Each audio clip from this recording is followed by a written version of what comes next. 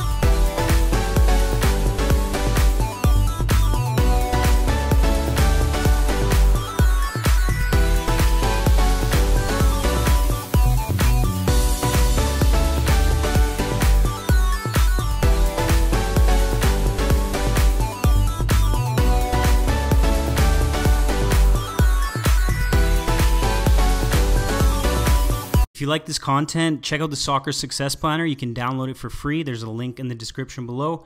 And for advanced training, check out the online Soccer Academy. If you like this content, check out the Soccer Success Planner. You can download it for free. There's a link in the description below. And for advanced training, check out the online Soccer Academy.